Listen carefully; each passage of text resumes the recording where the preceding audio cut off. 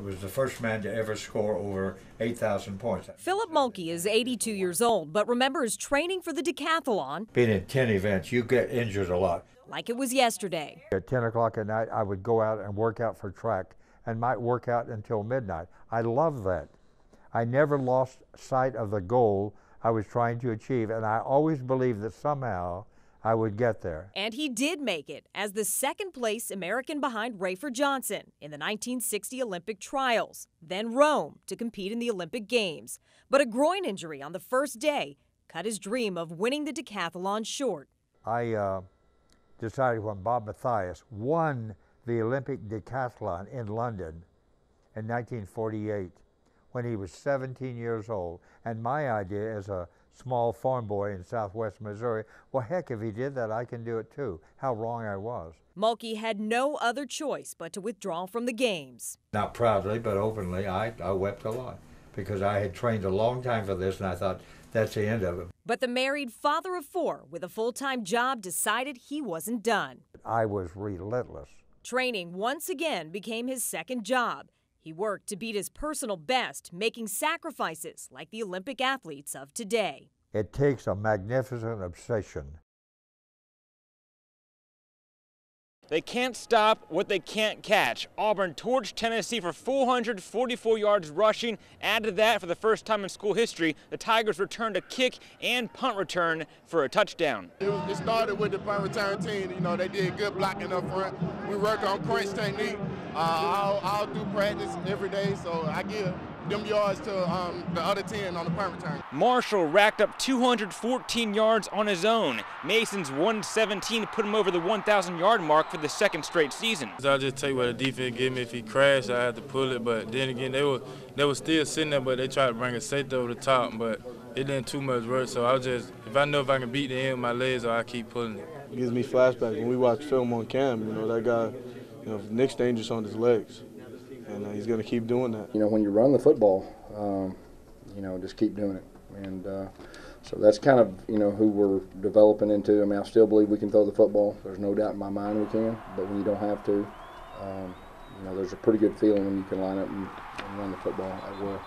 Auburn's offense was fast. To prove it, the Tigers had scoring drives of 37, 32, and 30 seconds. Inside Neyland Stadium in Knoxville, Tennessee, Kyle Berger, Alabama's 13 Sports.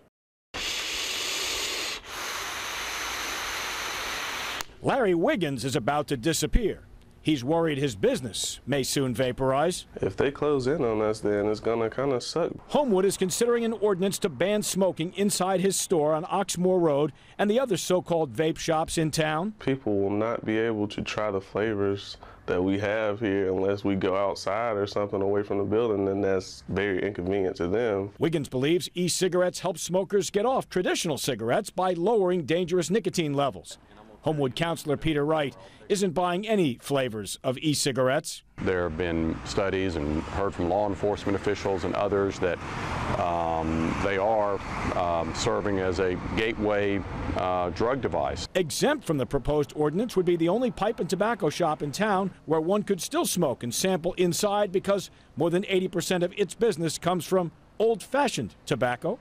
Another change for smokers in Homewood, you'll have to move your butts not 10 feet from the front door, but double the distance to 20 feet. Trying to really make our community safer and healthier, and that's really all we're trying to do. Everybody traveled a long way to get here. Fans, media, and the teams too. But now it's almost time to play football. Alabama and Clemson will lock up later tonight for the national championship.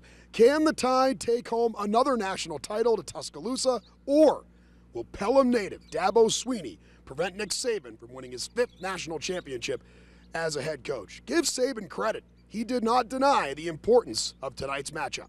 It's a big game. There's no doubt for every player that's created an opportunity to play in it on both sides. But you got to focus on the next play and do what you have to do your job to help your team be successful. And I think that's where you want the players to stay focused. If the Tide comes up short tonight, for some, there might be one very small silver lining. Pelham native and former Alabama player Dabo Swinney will win his first national championship as a head coach. Sweeney knows beating a Nick Saban coach team will be incredibly tough to do. People sometimes will say, well, anybody can go win at Alabama. Well, no, that's not the case. You know, not everybody can coach a great team. Not everybody can coach a great player. And I think that he has a gift to be able to do that. We'll have more national championship coverage later in the newscast. I'll speak with SEC Commissioner Greg Sankey about the overall state of football in the league. In Arizona, where you have to watch your head, Tom Menino, WBTM 13 News.